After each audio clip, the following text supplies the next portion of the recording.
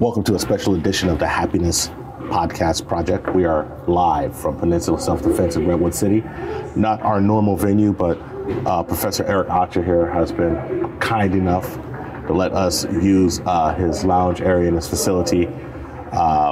We had planned on, after getting the 3 podcasts out and trying to tweak our technical difficulties and be more professional, get a little help on a podcast. But I know you guys find it entertaining, so. Yeah, I'm sure you find it entertaining that our production value is straight trash at this particular moment. But we wanted to take some time off. Yeah. And what we basically wanted to do was like perfect some of our process. But so many things started coming up that I really just wanted to get together and do a current events. Some things that really strike to the heart of my personal beliefs, and just some questions that I don't quite have the answer to, but I think that it's just interesting, and I just want to talk it through with somebody. So last night I called up Scott and I said, dude, there's a lot of things going on and we should really just go and do a special events. I made a call and got us a place to shoot, so we're not in my hot ass apartment again. And here we are. So this, as I'm coining this, the social commentary issue, special edition for Peninsula Self-Defense. So I'm Grover Reese of Guerrilla Combatives. And I'm Scotty of Warwick Unity. And we are at the Happiness Podcast Project. Happiness Podcast. So let's start the happiness. Honestly, a lot of things are going on. It's not really, it's concerning. It's not making me happy, which is funny because happiness is your own personal responsibility. Yeah. But I see a lot of things that I just find odd, and I don't know how quite to categorize it. So one of the things is as everyone should know by now, Alex Jones has been deplatformized. Can we get a little bit more background information on Alex Jones? So Alex Jones, just from what I know of him, he came to prominence in my mind in the late 90s. He was a critic of George W. Bush, and at this point it was hilarious. He was anti-right-wing, very, he was sensationalist. There's a lot of hyperbole, but a lot of things he said came true. So one of the things he said is like, if George W. Bush gets elected, we will be into a war. And everybody... Can I make a little straight commentary on that? Yeah. When has America not been in war? That's the only thing I gotta say. Actually, the Clinton years were the longest. I think it was 4 years. What about even Kosovo and all that? But there was 4 years between Kosovo and that. There was some semblance of peace. Mm-hmm. But as far as declared war, we all out. We didn't declare war in Vietnam, so I guess you could. But it's definitely not peacetime, right? Yeah. But he would say that we would go to war. And we did. We invaded Iraq. As we all know, that was a debauchery, really destabilized the Middle East, led to a lot of different issues that we're having now, and really shaped the world as to come. So, I give it to him that he was right. He was an anti-globalist. He's always been anti-globalist, anti-nation building. And he stated, like I said, that the world would be historically correct. And he had a lot of things that were historically correct. What are some of the points that he was spot on about? A lot of things. He found some false flag operations. There was a false flag operation in Seattle where, I believe it was Seattle, where there was there was protesters put inside of a protest. Oh yeah, okay. And they were wearing he actually did some really great investigative reports saying that look, they were wearing government issue shoes, and they all went to one house, and all of this whole group surrendered together in one house and was treated really well by the police after they were busting stuff up and causing a riot. And so there was a peaceful protest. The government had inserted some rioters inside the peaceful protest to destabilize that protest, which happens quite a bit, actually. Yeah, I know granted, my dad was a police officer, but I know police groups do it. Yeah. Just government groups in general. It just makes sense sometimes. But here's the problem with someone like that. Once it goes off the hinges and you want a conspiracy inside of everything because you found one or two, and you see everything as a conspiracy, then you start doing weird things. So one of the weird things that Alex Jones did was, it was despicable. He said Sandy Hook, they were all crisis actors. And so when I watched this whole process, I watched a lot of different people. I would watch Alex Jones and InfoWars, and right when he started saying all of these shootings with these children were all fake and they were all crisis actors, I just started, I did what I felt was the right thing to do, is I unsubscribed. And I just didn't listen to him anymore. Would you think almost like he's inciting certain kind of like almost a riot, but on the digital media realm? I don't know if he's in certain riots, but if you go so far, the people you're going to attract are people who are willing to go that far. I mean, like, I literally remember him when he was a huge Trump supporter. Trump was a beachhead of freedom. That's what he would call it, because I'd see little clips and stuff like that, or he would be on like the Joe Rogan. When was this pre-Trump running for president? No, this is like Trump. President, he went on the Joe Rogan Experience. It was the first time I watched Alex Jones in a while. And he said, he's trying to make a beachhead of freedom. He's trying to do this. He's trying to do that. And I found it interesting, but, it was kind of like the same old spiel where you get really upset. That style of journalism that was really big in the 90s. Like, very emotional. Yeah, not a lot of facts, or there's always an unknown source. And, it's just, it always tickles me because, like, if an unknown source comes out for the Washington Post, they call it fake news. Unknown source comes out for Alex Jones, they're like, oh, well, I got a high up government source. And, he would sound like a angry pit bull all the time when he started talking. And so just looking at things like that, when I see a duality and a duality in the way that people say, like, oh, well, this is true when it benefits me with an unknown source, but if it doesn't benefit me and I don't like it, it's not true. It kind of makes me shy away from people, because the number one thing of being any type of open-minded or critical thinking person is you have to stop and listen to the other side. And if it's BS, it's BS. You make your own. You make your own. So essentially, decision. Unbiased, neutral. Well, it's impossible to be unbiased. But you have to listen and put your biases aside for a second. Then your biases will creep back in one way or another. Right. For instance, I could be listening to somebody, and then I could say, man, he made some really good sense. I kind of appreciated what he was saying. And then he turns around and says something that's really detrimental to gay and lesbian, or LGBT, or whatever we're calling it right now. Because I literally can't remember all of the. I literally can't remember every single thing that they put out. I think that goes on to another topic, because I've heard some information. I don't know where I got it, but I've heard it where certain they're expanding it too much on the LGBT. And they just keep adding on to the spectrum, and I think it's almost like they don't want to add extra. I don't. Well, so just we can segue to that later, and I'll actually make a note to come back to it. Okay. But that's a lot of the fake news that goes around too. But just if somebody's saying something that makes sense and they say something like that, like, for instance, I think that it makes sense to have border enforcement. I think that illegal immigration should be cracked down upon. Now, when somebody says, yes, we got to crack down on illegal immigration, I'm like, yeah, I'm all for it. When they say that legal immigration helps our country, illegal immigration can hurt our country, I said, okay, it can hurt the country under certain circumstances, but we know damn well that Walmart, Safeway, and all these other people hiring as many illegal immigrants as they can to work. And just because they're not working directly for the company, a lot of the contractors, like when they're having something built, they'd have some illegal immigrants building. Or when they're having, like, the people who used to clean the floors at Safeway. It was funny when I was a manager at Safeway, and just talk about immigration for a second, then we'll go right back to Alex Jones, because this kind of works into it.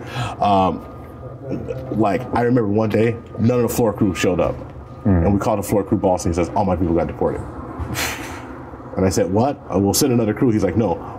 All of my people got deported. His entire company shut down because 35 people he had working for him were all illegal. He knew they were all illegal, but they, this was like in the late 90s. This is during the Clinton years, and so I look at it and I say, well, that's funny. That's really funny, because were they hurting or helping? Well, you could say that they're taking jobs, but nobody was going to come into a supermarket in the middle of the night and clean floors for minimum wage. That wasn't going to happen. Or be out there in a hot ass sun while building all this infrastructure. But so when you say illegal immigration needs to stop, not only do I agree with that, but I think, yes, you have to have control. You have to have control of your borders. Yes, it can be a public safety issue. Yes, it can be a national security issue. However, when you start turning things illegal that you know damn well aren't illegal, if somebody comes to our border and they ask for immunity because there's a drug war that we're fueling with our war on drugs, and there's a fucking drug war in their country, and they're like, look, man, my brother died, my sister died,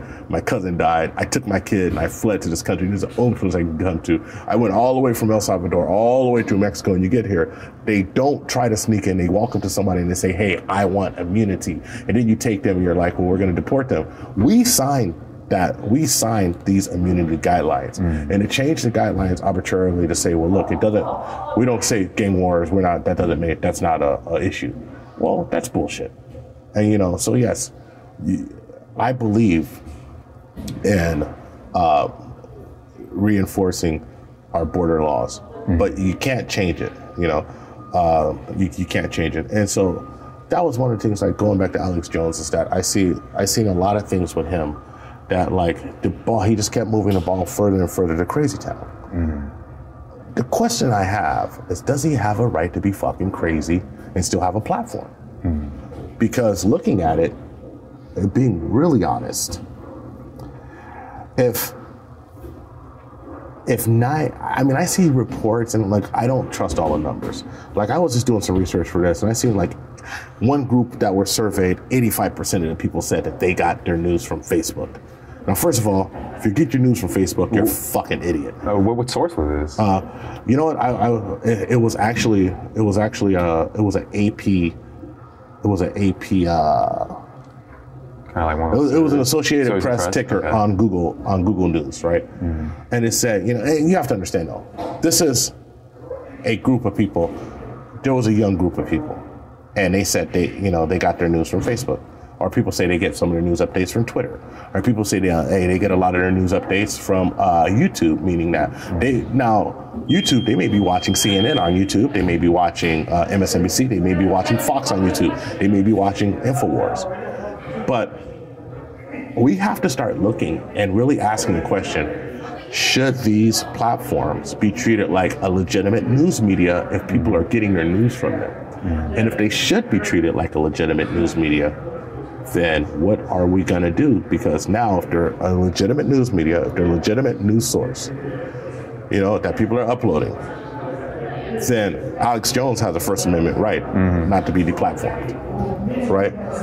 So what it comes to like Facebook being a company that's not owned by the government or something like that, where it's a for-profit kind of business. Right, but so is ABC News, and so is MSNBC. And so it's Fox, right? I mean, and they cannot, they can have their own slant on it, but like MSNBC can't say, we just refuse to show anything from this whole side. They can bash it, they can make up something. And if you watch MSNBC ever, you know that they are very, very liberal slanted. If you watch CNN's liberal slanted. And here's the problem. If you watch Fox is super conservative. And so you're sitting here, and where do you find someone who's neutral? There's no neutral news anymore. And that's the problem we're having right now.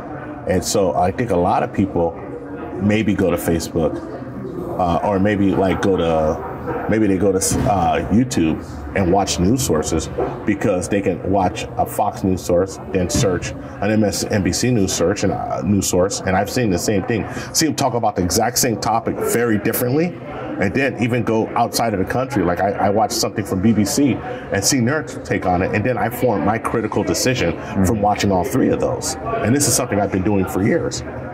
And I'm using YouTube as a news source because, quite honestly, if I watched just MSNBC, it would be just a regular liberal slant. If I watched Fox, it would be a super conservative slant. I'm an independent. I've been an independent for years, and I don't want someone to tell me what I think. I want to make my own choice, and so it's almost like ease of access. Because it's like the viewer's attention span is just so long, right? It's whatever comes in their feed, whatever their beliefs are, they just go right to that. Well, there's an algorithm that feeds you that. And which makes it even worse. But what I'm saying is this. There is no way, there is literally zero way that if this is a legitimate news source, that somebody's First Amendment right should be taken away. Because even hateful, nasty, horrible speech, which, by the way, I think Alex Jones is a creep.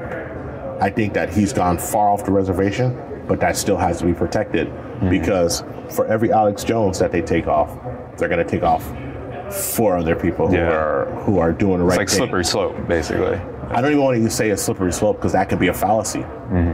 But the truth is this: if speech is protected, you gotta have protected speech, and if speech isn't protected, you don't have it. I mean, I don't even know. Like, I don't know. This isn't funny to me. This is just a serious question. Like, well, should they be allowed to do it or not? Because you have to understand, there was no process. Nobody knows what exactly was the straw that broke the camel's back. It's just, wake up, we're deplatforming them. So like everybody was waiting for iTunes, and Apple's the biggest company in the United States. So when they decided to deplatform it, then YouTube went and Spotify went right after them. And I'm sure he's going to be gone. I'm sure. Of course, he's not totally silenced. His First Amendment right isn't taken away totally. And so this is something that, oh my God, it's a First Amendment right. Well, hold on a second. This is what I'm saying. People already look at YouTube and Facebook as their right to have free and access to information. But I got a fucking news flash for you. This right here shows that you don't have a dick worth of rights on YouTube and Facebook, and that it's their company, and they are going to do what they want with their company. So if they see that something that Grover said is wrong, they're going to deplatform Grover immediately. And then our show would be ruined. Yeah. And so I ain't gonna talk too bad about Facebook because we got like 4 episodes of just ruining it. I know, we're just right here's our 4th episode. We're gonna stop that, bitches. Here's our 4th episode. We're just gonna whip our balls out and throw it on YouTube's face. No, that's not my point. My point to this is that this is such an important event in American history right now. And very rarely do you get a platform to say your opinion on it. And my opinion is this: if we're going to look at YouTube and Facebook and these other platforms as legitimate news sources, then 100% they must, and I hate to say this, have some type of regulation that they can't just deplatformize people without due process. If we are not going to look at them as a legitimate source, then we as Americans have to get our heads out of our ass and start thinking critically and stop just accepting what comes on our feed and stop just saying like, man, I really love that the whole world is just liberal and everything we want. No, that's your liberal bubble, because Facebook's algorithm is just feeding you what you want. And YouTube does the same thing, feeds you what you want. And people are like, no, the majority is red, and why I live in the red states, and that's why Donald Trump won, and well, you believe that because you're just getting fed what you want. So if they're going to be a legitimate news source, then they can't do that anymore, and they got to make people go look and find for their news, and that's the biggest thing. So my question is like, well, how do you think the process would change if it was regulated by the government? Like like we do what we do and no one tells us anything. My problem with government regulating it is someone coming here and telling me I can't say fuck, or I can't talk about smoking a joint, or I can't talk about my experience on shrooms. Because there'd be some kind of influence that's indirectly coming down on us. I mean, especially talking about Schedule 1 drugs, Schedule 2 drugs, where all that stuff. So it's like, really, I don't know. I don't know if it should be regulated. I mean, I think that it's a tragedy when you take anybody away from what they're doing. Well, I mean, at that point, one of the solutions, and this is just one of the solutions, and it's almost a solution that I find in my brain so far be improbable, is another media company that is up and coming. But the thing is, you're also going against, YouTube, Facebook, all that stuff. But it's too far down the rabbit hole. Right? It's just too far down the rabbit hole. Okay. Like YouTube has a 10-year head start, And yeah, order do it, you gotta be YouTube. I love YouTube, by the way. I love it. This motherfucker is kissing ass right. I gotta save us, man. Just right there, just a model minority right there. Just hey, I just love it, and I'm wearing a Peninsula self-defense shirt. I don't come here. I did go here. He did come here, yeah. I did. You're right, for like a month, but but that was just one thing. I mean, I really think this is interesting. Like, I don't like government regulation, but I don't know how else to make it so somebody doesn't have, when someone has a monopoly, like, put it this way, WhatsApp existed, and Facebook brought WhatsApp. Anything that exists, Facebook's just gonna gobble it up. Yeah. You know, Instagram existed, Facebook brought Instagram. You know, that's kind of the nature of the Bay Area business right now. And these are Bay Area companies that we're talking about. These are companies like YouTube is literally right next door to New Webe. And Facebook is 4.5 miles from where we are right now. And so these are Bay Area companies, and the Bay Area is really shaping what the world is seeing right now. And that's great, but I'm really wondering if that's such a great thing that so few have so much. So that's one of the so much like a perceptive power, right? It's not that kind of influence. It's not a perceptive power. It's not a perceptive power when you actually have the power. It's not a perceptive power if I just wipe you away and wipe everything you've done away. When we go back to printing presses on those, Yeah. Well, I mean, that's one colonial of the days. That's one of the things. Going to a printing press was excellent because a printing press actually, that paper was there forever. You had to burn the book. But let me tell you something. If someone put a bunch of books in a square and burnt it, you think they're crazy, no matter what they're burning. The Nazis did that. Right. No matter what they're burning, you think they're crazy. Well, they just burnt down Alex Jones' whole library. But nobody thinks they're crazy. You know, that's what I'm trying to get at. That is some kind of that is kind of some crazy stuff, man. They just burnt his whole library about that, yeah. Because they didn't like what he was saying. I don't like what he's saying. I think he's a fucking creep. I think that he is purposely leaning towards racist people.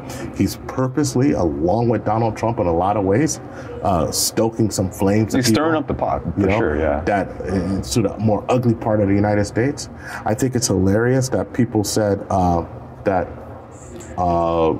they were doing the same thing with that Barack Obama would do the same thing. Barack Obama divided us because he said this and that, and it's like, shut up.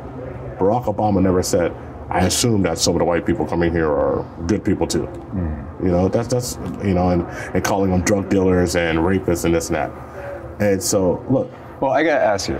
So, for people like me who have disengaged from the news, and it's not from any kind of metaphysical standpoint or whatever, it's just getting work done, and also he wasn't even on our radar because we already know that's just kind of, it's trash to us. It's just sensationalized. It's just entertainment kind of media that.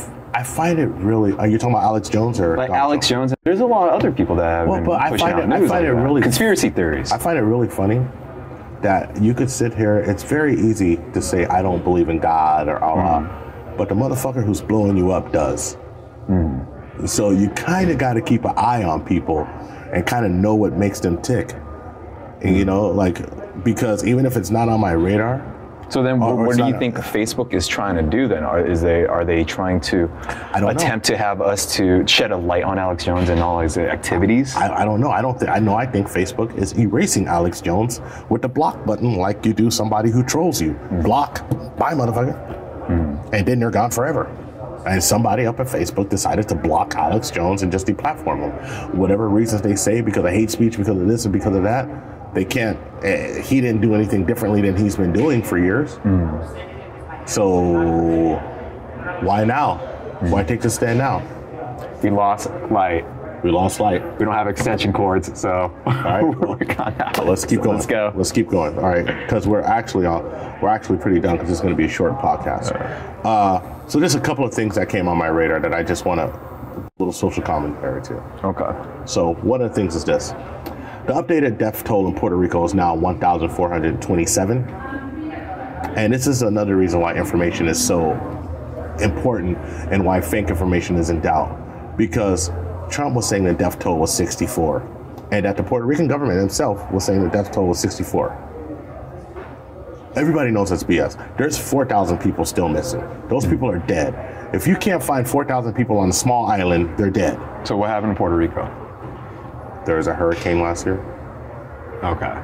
Did you know there was a hurricane in Puerto Rico last year? I don't even keep Okay, so there's just too much events. Like so this is the problem with you young motherfuckers, right? You sit there and you worry about your little life. Okay, now I remember. That was from last year. I thought you were talking about something like recent. But you wonder about your life, and then your attention span is so small that something goes away, and then you don't realize that a year later, people are still dying from what happened. And so, yeah, the death toll in Puerto Rican is 1427 from the hurricane. The hurricane that they initially said the death toll was about between 48 and 64. Katrina's death toll was 1,864. And this is why people doubt the truth. This is why people, when you say something, like if you're in Puerto Rico, everybody who came in and out of Puerto Rico, and I had a friend who went to Puerto Rico and actually helped, and he was like, there's over 4,000 people missing on that island. And this is the summertime with no water and no electricity. They're dead. Those people are dead. And so when you turn around and say 64, it's a slap in the face. Puerto Rico, they are American citizens. They are a part of America. They are the oldest colony in the world. They're the last remaining colony that we have that we like really don't give a lot of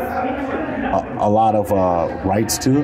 Like they're literally second-class citizens. They're one of the last ones. I want to correct myself, but I believe Samoa and I believe Guam are under some of the same, and Saipan are under the same conditions that they cannot vote for president. They're American citizens, but they can't vote for the president. So even if the island of Puerto Rico votes in the primary, but that's all they get. Yeah, the territories. Yeah.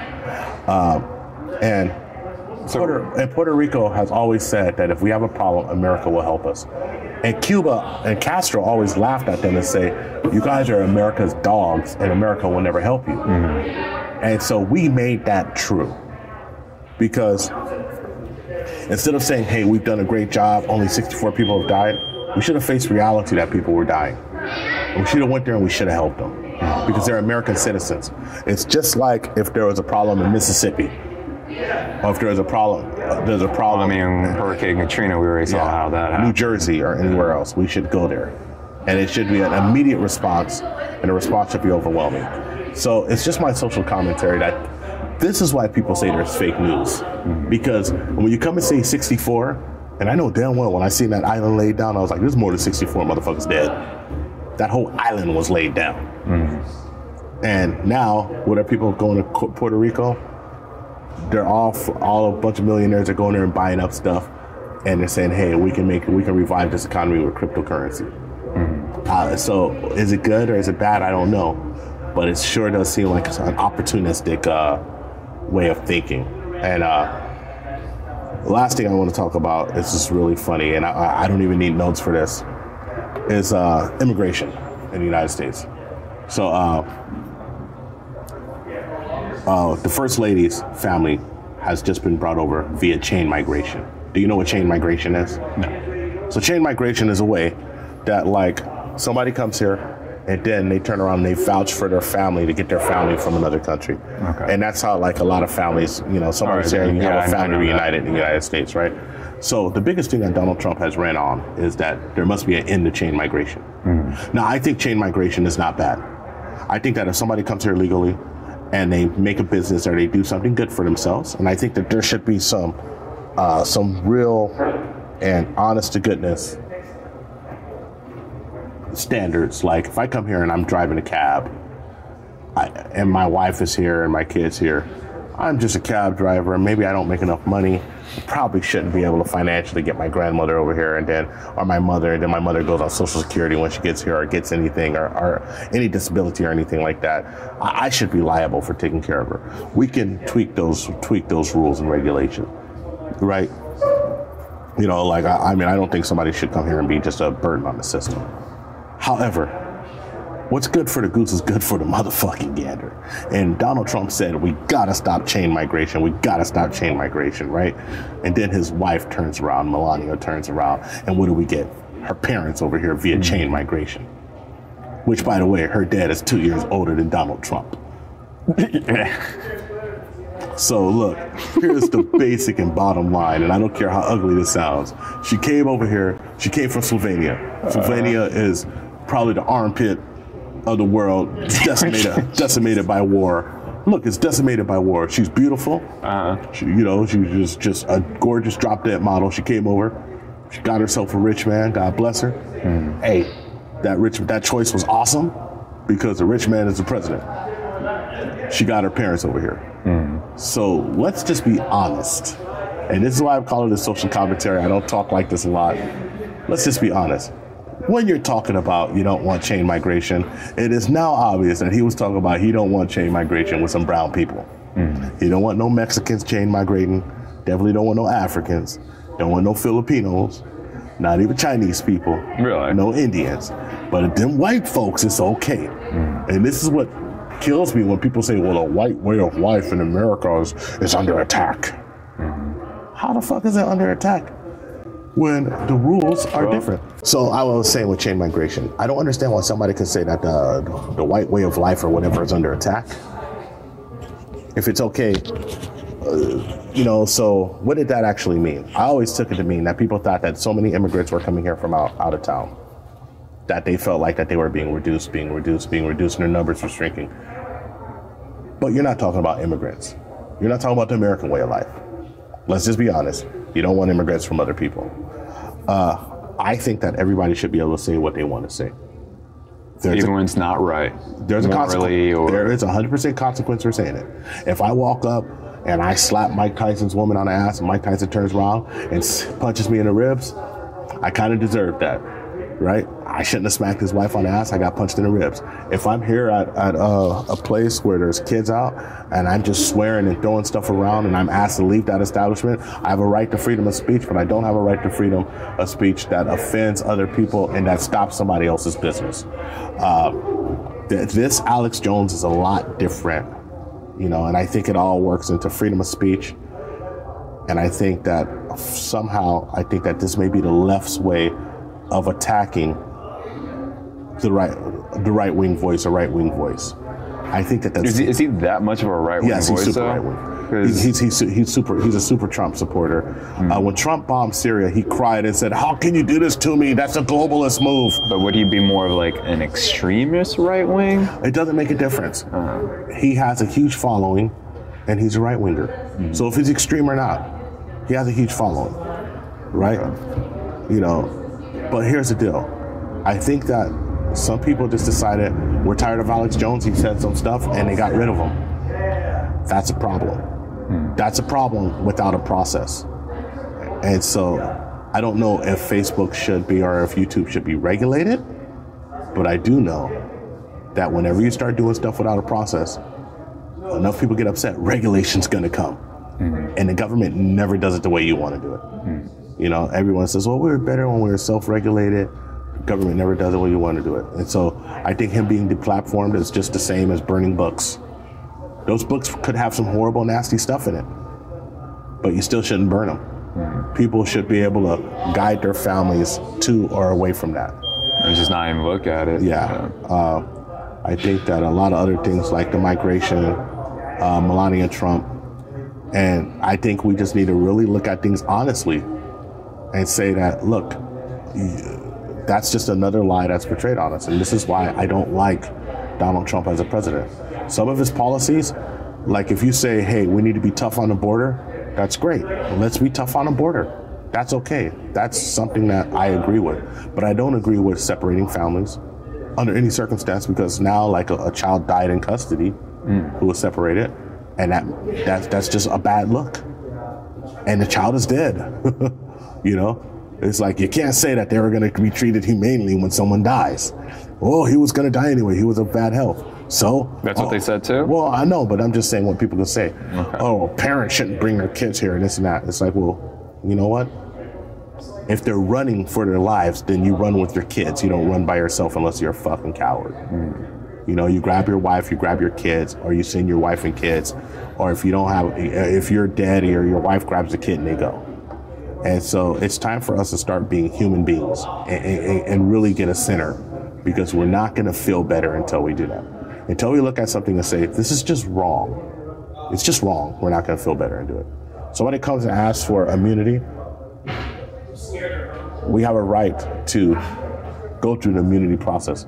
A judge threatened to hold General Jeff Sessions, Attorney General Jeff Sessions, in contempt because he literally, during a immunity hearing, he deported a family in the middle of it. They didn't even have their fucking hearing. And then a judge made the plane turn around from El Salvador and come back. Those people should get granted immunity just for us being stupid. You know, you don't just circumvent the power. And this goes to the degradation of the independent co-equal branches. The judicial branch, the executive branch, and the Congress. And the legislative branch. The executive branch can't tell the judicial branch, while you're doing your job, constitutional job, and putting this person through a process, we're going to just get rid of them anyway. Would you say that will be the degradation of our union, of the United States? I think that the United States is in a very particular place right now. So I can't make light of it, but I will say this: you get the government you ask for, and people ask for nastiness. This is what they got. So this was rambling, but it was very important to me to get this out. This isn't for views or for a bunch of people to like. I'm not trying to be a likable guy. I'm just being honest. We have to get our shit together. And the right and the left are really, really, really screwing up right now. And for somebody who's an independent, I'm looking at it and I'm thinking like, wow, like nobody's paying attention. You deplatform somebody without due process because they're right wing, because they say nasty stuff, at least put it out there why you're doing it.